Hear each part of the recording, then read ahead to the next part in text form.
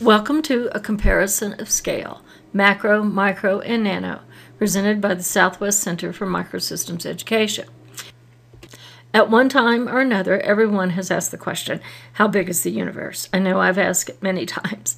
Trying to develop the answer can be overwhelming because, as we have discovered, there really is not an answer right now.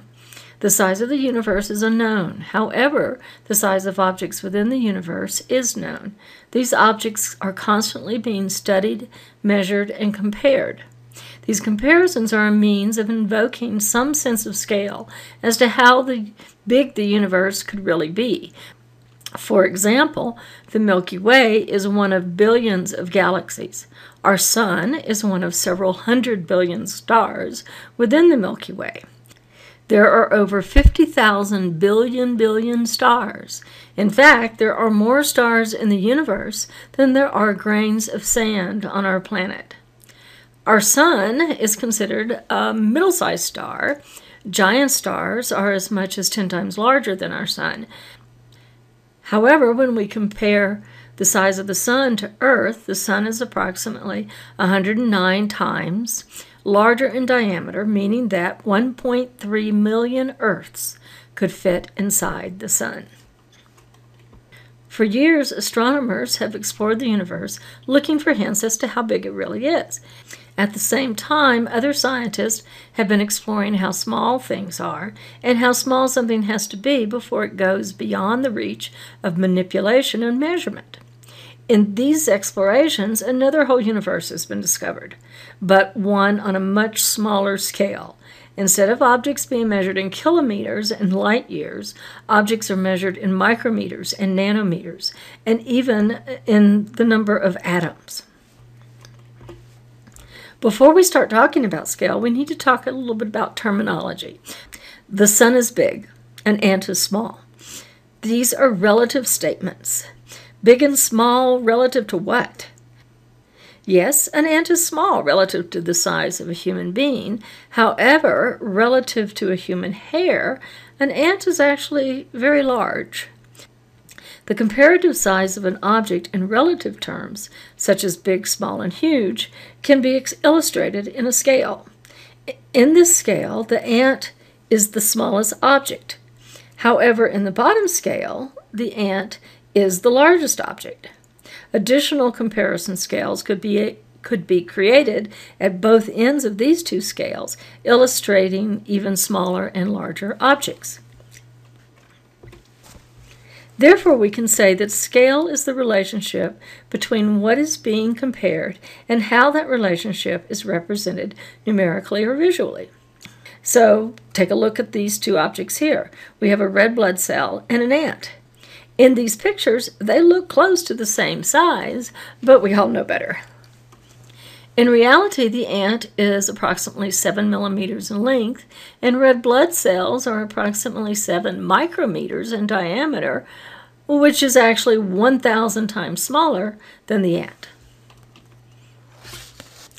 Today's manufacturers are now making electrical and mechanical components, devices, and systems in a variety of sizes from macro to nano.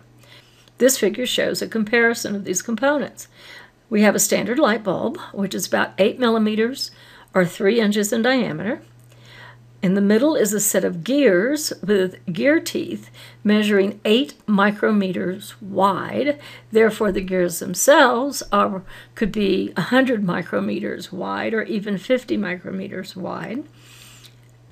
And then we have a micro-sized cantilever with a nanodot that measures 50 nanometers in diameter. In commercial and residential electrical applications, components such as switches, light bulbs, and fans are micro-sized objects that are greater than 100 micrometers. Airbag actuation sensors, shock sensors for computers, tilt sensors for computers, and implantable drug delivery systems are micro-sized objects that are less than 100 micrometers but larger than 100 nanometers. Biomolecular sensors for proteins and antigens, carbon nanotubes as connectors, and gene analysis devices are nano-sized objects between 100 nanometers and 1 nanometer. So what scale did you see here? How big is the honeybee?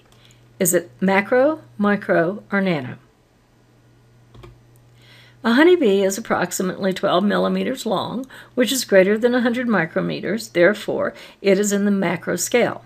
What about the human hair? A human hair is 60 to 100 micrometers in diameter. Therefore, it is in the microscale. And the red blood cell, how big is it?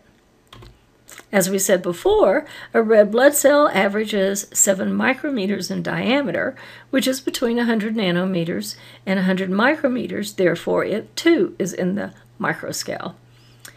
Now, last but not least, what about a DNA molecule? How wide is it? A DNA helix is 0.002 micrometers wide, or 2 nanometers wide. Therefore, it is in the nanoscale. When working in microsystems technology, one needs to know the differences between objects manufactured in the macroscale and those manufactured in the microscale. Compared to macroscale devices, micro-sized devices are much smaller, much lighter, more energy efficient, and constructed with fewer materials. In equivalent applications, like a macro pump versus a micro-sized pump, micro exceeds macro in reliability, efficiency, selectivity, response time, and energy consumption. So what are microsystems? Microsystems are miniaturized integrated systems in a small package, or more specifically, micro-sized components working together as a system and assembled into a package that fits on a pinhead. For example, this image shows 3 micro-sized blood pressure sensors on the head of a pen. Microsystems are microscopic, integrated, self-aware, standalone products that can sense, think, communicate, and act. Some systems can do all of these things, plus even scavenge for power. Here are just a few applications of micro-sized devices. We have inkjet print heads, as shown here in the graphic. Automobile applications. There are micro-sized components on your car that measure flow rates, tire and oil pressures. We have crash sensors and our airbag deployment sensor. There are many biomedical applications, such as drug delivery, diagnostics, and therapeutics. There are optical applications such as digital light processing and digital mirror devices. Communications include several different types of micro-sized devices, such as switches, and then we have what are called RF MEMS, radio frequency MEMS, and these devices are being used for digital communications and switching. Mass storage systems for data storage. For aerospace, we have leak detection, vibration sensors, positioning sensors, and navigation. Now that you have had a taste of micro, let's talk about nano. Nanotechnology, or more specifically nanoscience, has been around for quite a long time. Nanoscience is concerned with the study of the property of materials in the nanoscale. Physicists and biologists have been studying nano devices such as cells, molecules, and atoms for years, and in some cases, centuries. Nanotechnology is the application of nanoscale science, engineering, and technology to produce novel materials and devices. Nano is a lot of things. It is anything that is less than 100 nanometers in any dimension, regardless of how it is made. It is anything made by specifically placing materials atom by atom or molecule by molecule. It is anything made from the bottom up, one atom at a time. And it is anything with unique properties due to its small size. This picture provides us with a comparison of micro and nano. This is a scanning electron microscope image of a human hair. On top of the hair is a nanowire, which is about 100 nanometers in diameter. Inside the loop created by the nanowire are 4 digital micrometers used in projection systems. Each mirror is a pixel and can tilt at a rate of 30,000 times per second. In addition to the actual size of the object, fabrication is another primary difference between microtechnology and nanotechnology. Nanotechnology uses what is referred to as the bottom-up approach to fabrication. Microtechnology uses the top-down approach. The bottom-up approach means that a structure is made by building it atom by atom or molecule by molecule from the bottom up. Each individual atom or molecule is manipulated or controlled for correct placement. This figure shows 4 stages in the assembly of a quantum corral. This figure shows the final assembly of a corral that has been made by placing 48 iron atoms in a circle, one at a time, onto the surface of gold. The top-down approach used in microtechnology selectively removes material until the desired structure is achieved. In semiconductor and some MEMS processes, one applies a pattern, selectively etches away exposed material, and ends up with a circuit or component. This graphic shows how microcantilevers are initially incorporated into a block of layered materials. The cantilevers are in red. Then we have a sacrificial layer in green underneath the cantilever. In microtechnology fabrication, the green layer, the sacrificial layer, will be removed to release the cantilevers, and once that material is removed, the cantilevers are now suspended over the substrate and allowed to move.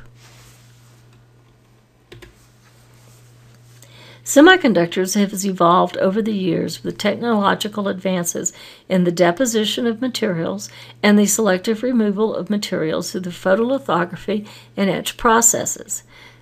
Deposition layers have become thinner and etched widths have become smaller. A deposited gate oxide layer used to be 20 microns or larger. Now it can be as thin as 1 nanometer. Gate widths, patterned and subsequently etched, have shrunk from more than 1 micron dimensions to less than 50 nanometers. As devices shrink, the necessity to use nano-sized objects when constructing micro-sized devices increases. One of the greatest applications for micro-nano devices is the biomedical field. The overlap between microbiology and microsystem feature sizes makes integration between the two possible. Devices fabricated for the medical field are referred to as biomems. Examples of biomems include drug delivery systems with nano-sized needles and micro-sized pumps, diagnostic arrays that use microcantilevers and nano coatings of monolayers to capture nano-sized particles. We also have a device called a lab on a chip, which is basically a micro-sized laboratory for analyzing liquid samples such as blood, urine, and sputum. So what have we learned? A macro-sized object can be millions of times bigger than a micro-sized object. The microscale is 1,000 times bigger than the nanoscale. In macroscale, the Earth is small when compared to the Sun, but huge when compared to a baseball. In the micro-nanoscales, an 8-micron wide red blood cell is huge compared to a 2-diameter carbon nanotube. The discovery of nano-sized particles has made an already big universe even bigger. Distances are now measured in lengths from light years to nanometers. Modern technologies are taking advantage of the wide range of sizes in order to improve existing processes and to develop new ones. For even more information on scale and for some engaging activities, be sure to download the Comparison of Scale Learning module from the SCME website under Educational Materials. Thank you for viewing this presentation produced by the Southwest Center for Microsystems Education.